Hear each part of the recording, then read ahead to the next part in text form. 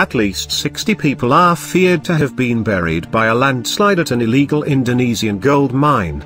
Rescuers are searching for survivors at the site, in the Bolang Mongondo area, on the island of Sulawesi. Indonesia's disaster agency said one person had been found dead and at least 13 rescued by 0500 on Wednesday, 2200 GMT Tuesday. A spokesman said supporting beams gave way at the mine due to unstable land and numerous mining shafts. It is estimated that as many as 60 people are buried under landslide and rock material, the agency said.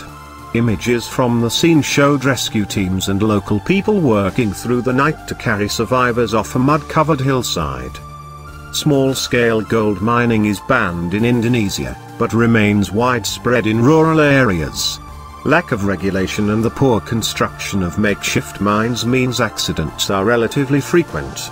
Campaigners have long argued that a lack of local employment opportunities meant people felt forced to rely on illegal mining.